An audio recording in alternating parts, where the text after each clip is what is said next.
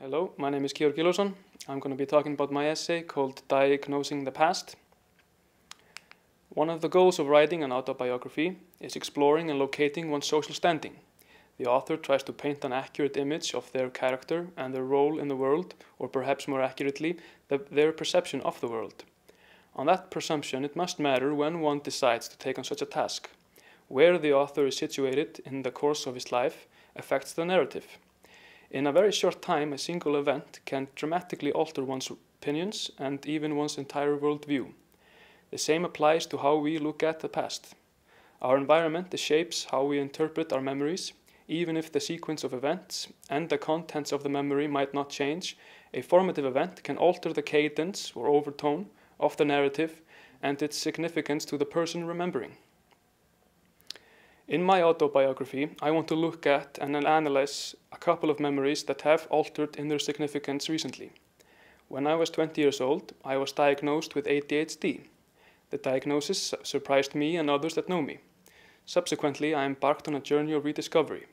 I had to learn about my diagnosis, how it affected me, and how I should remedy it. In this process, I had to change and, in some cases, get rid of old habits that had been formed over the years. Events that had proved formative in the past also had to be reconsidered. There were many lessons that had come under review. Most people can probably point to events from their past that had a formative effect on their character. In the course of our lives, we encounter all manners of challenges that we take on with various results. We also draw different conclusions from these challenges. When we subdivide the course of our lives, we usually place these formative events at the end of each chapter.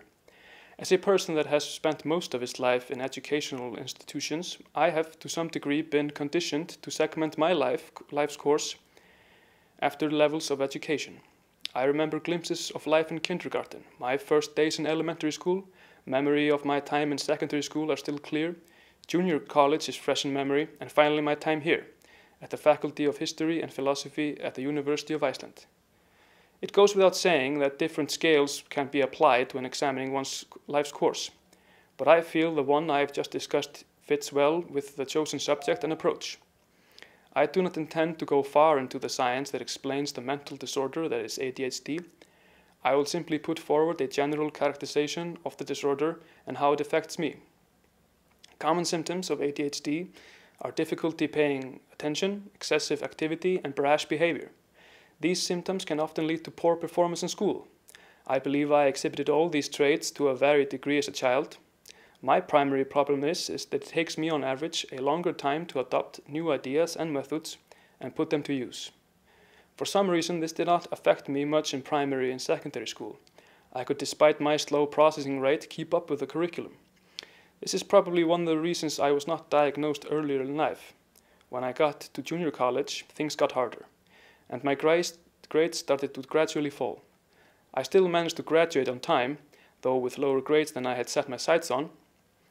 When I started university, I hit a wall. I felt was insurmountable, no matter how much I applied myself. This gave cause to a great deal of concern and a lot of speculation. I wondered what had caused this sudden collapse in academic performance. Was it school fatigue, lack of ambition, laziness, or was I just simply in over my head? It was at that moment that I decided to seek professional help and advice. Shortly thereafter, I was diagnosed with ADHD. One of the reasons I decided to get examined was that my mother and two brothers had been diagnosed a couple of years before me. I had heard that ADHD could be hereditary, and sure enough, I was diagnosed. It would seem that my case supports that theory. Still, knowing all this, the diagnosis came as a shock to me and others. It revealed certain ideas and, to some extent, prejudices that I had about the disorder. In my mind, I had this stereotype of a person with ADHD that did not fit with how I saw myself. I believe that in many respects, these ideas were formed by discourse conventions that were practiced in my family for quite some time until members started getting diagnosed. I also think that my initial response to the diagnosis is a fairly common reaction. It is difficult to recognize information that might challenge basic presumptions about oneself. It has taken a lot of time and effort to process the new information about myself, and I am nowhere near done in that regard. But I have made some progress. I have read books, taken courses, sought help from certified professionals, and got appropriate medication. As a result, I have managed to decrease my impairments. In this process, I have had to re-examine myself and lessons from the past and my limits. But it was not just my own memories that came to be re-evaluated. Because such a large portion of my family was diagnosed with this disorder, the family memory also came under revision. This is what I intend to explore further.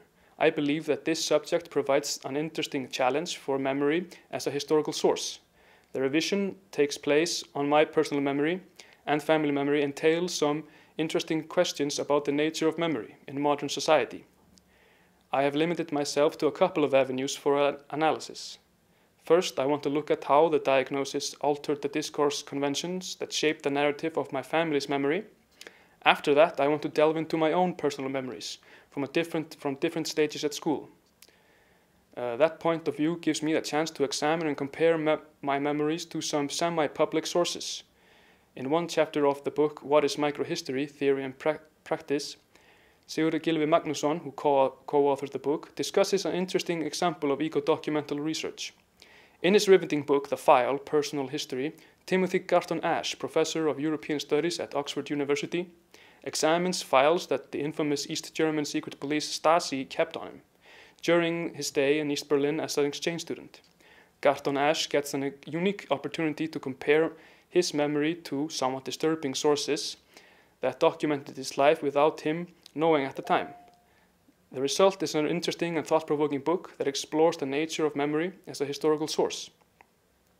I intend to use similar, though not as dramatic, sources, produced by a third party without my direct knowledge of their production. For various reasons, I have kept many report cards and critiques on my academic performance throughout the past 18 years. These sources provide me with somewhat detailed third-party observations on my behavior and performance in school. Comparing these sources to my own recollection of memorable events in school could lead to some interesting conclusions. There is, however, one difficult question that haunts this research.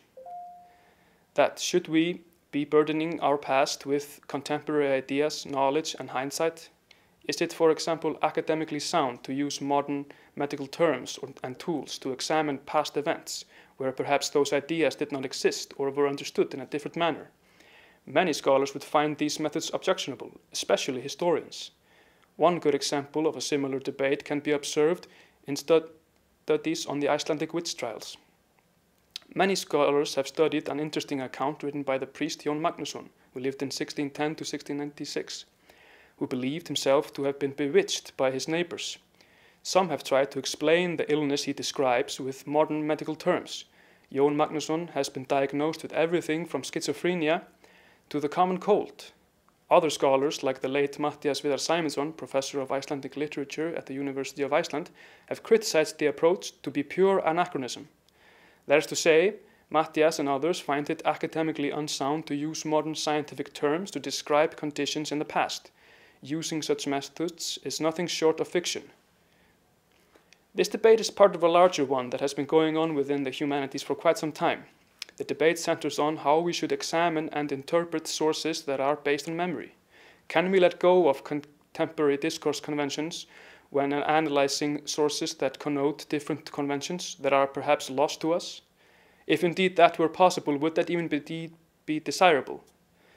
These are the key questions in the debate between historical and collective memory, and how these phenomena coexist in modern Western culture.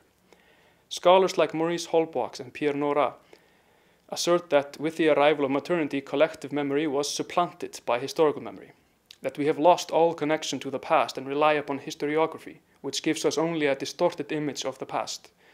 Susan A. Crane, Associate Professor of Modern European History at the University of Arizona, argues, however, that historical memory operates within the confines of collective memory, and is in fact a type of expression of collective memory. She encourages scholars to admit to their presence in their historical narrative and discuss openly what influences their research. What makes this an interesting experiment is that I play all the major roles. I generate the primary sources, I examine them and put them into narrative form. I recognize that my memories have changed with the passing of time. My environment, a national and local culture has evolved. New cultural units and discourse convention have emerged. Of course, I have changed also, and merged with some of these cultural units and adopted new ideas. Complexity increases with the passing of time, which begs the question, can we completely trust our memories?